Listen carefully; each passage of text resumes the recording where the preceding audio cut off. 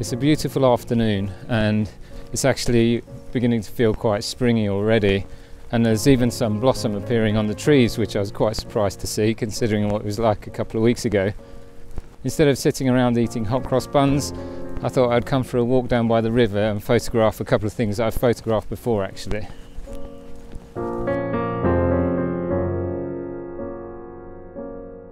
I mentioned in a previous video about planning my shoots that I often come to a location more than once before I get the shot that I'm after. And I think it's very easy to visit a location once, either decide that you've got the shot that you wanted or that you didn't get a shot at all and you just never return.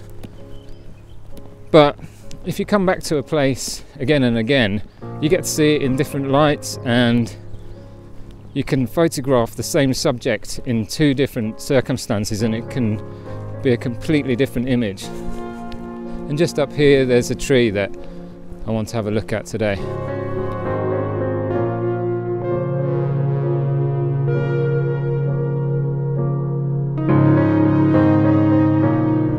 Here's an example of seeing something that you might have photographed before and looking at it in a different light. Quite literally, in fact. This tree over the other side of the river here, when I was here a couple of weeks ago, with the angle that the sun was, it was just illuminating some of the small twigs that were crossing diagonally, but only in one direction. And so it gave this incredible kind of almost rain effect, but in the bright sun. And it's doing something similar now, except the angle that's being lit is almost straight down. So I might just try and get another shot before the sun moves over, before I move on down the river.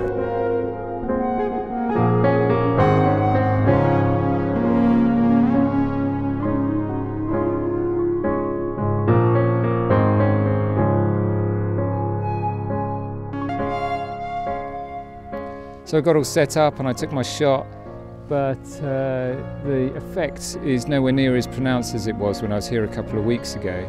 And it just goes to show what a slight difference in angle of the sun can make to an image. But I think now I'm going to move on further up the river because there's something else I want to photograph as the sun gets lower in the sky.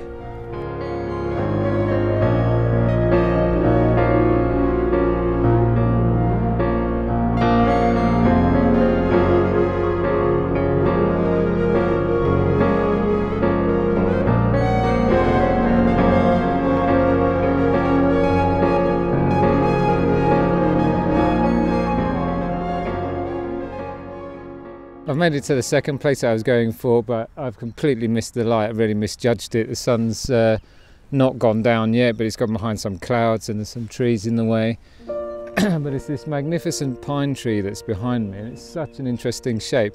And the composition that I had was the pine leading off to another tree in the distance, and then the wooded hill that you can see in the background there. But when I arrived here, there was just a tiny little bit of golden light at the top of the tree. And yeah, it just doesn't make the same shot. But again, I've captured an image now just so that I can show you a comparison, and just so I can emphasize what a big difference lighting and timing can make to you visiting a scene and whether you get your shot or not.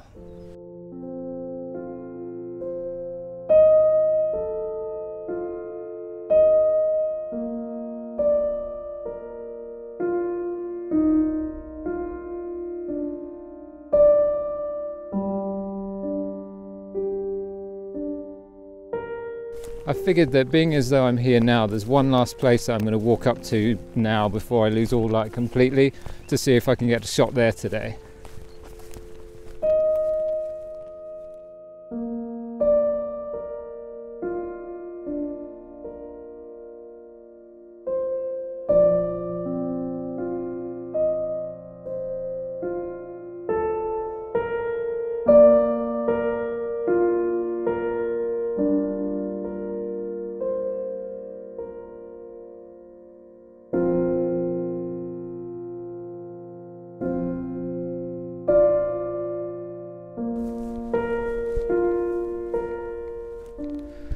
So, to be perfectly honest, there was absolutely no chance I was going to make it to this scene before the sun had gone down. I lost it a few minutes ago behind Didcot Power Station there. But you might recognise these trees from a previous video of mine where I came here at sunrise, and if you haven't seen it already, then I'll put a link up there, you can go and check it out.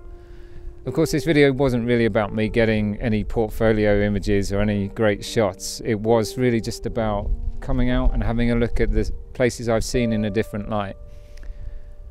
And it's not until you do that, until you visit a scene again and again, that you do start to appreciate how it looks in different lights. And it's too easy to show up to a location that you might have even planned for, and the conditions might not be exactly as you'd hoped, or the sun might be setting behind somewhere that you hadn't really planned for, and then the light isn't there, or you can't find the composition, and you can go home frustrated, and then you may never visit that location again. But what I wanted to make a point of in this video is that if you do come back to a location again and again, you start to learn those nuances, or you get to learn where the sun's going to be, you get to learn what it looks like when it's laying on the land, and it's then you can come back and get the shots that you want. And of course a lot of it comes down to luck too, because when I came here a few weeks ago, I didn't plan to shoot that tree down by the river, but I noticed it as I was walking past. But I saw the branches lit up and they stood out to me, and so I composed my image around what I saw then and there, and I got a shot that I'm really pleased with. And this time I come back and I take a shot of the same tree. The light is very much different, even though it was a similar time of day. It's just a few weeks later in the year, and it's not a shot that I'm completely happy with. So it's nice to travel around to place after place after place and get new shots in different places. But for me, I don't really get the shots that I'm really proud of until I've seen a place and photographed it several times.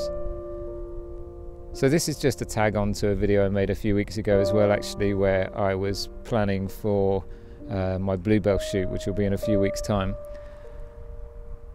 And again, if you haven't seen that one, then go and check it out. It's just a bit more about how I plan for a shoot and the things that I do whilst I'm out looking for shots. So thank you very much for watching, and please give me a thumbs up if you like this video, and also leave a comment, let me know what you thought, of course, and if you haven't subscribed already, then please do so. And in terms of other social media, I keep my Instagram account updated regularly, so if you don't follow me there yet, then please do. And I've got Twitter, which I am working on, and I've also signed up to the social media platform of contention, Vero. So if you're on there, then find me. I'm David Dixon on there, and you should recognise my face. But for now, I have enjoyed watching the sun go down as I came up here. But I'm getting hungry, so I'm going to go home for tea. Thanks for watching. See you in the next one.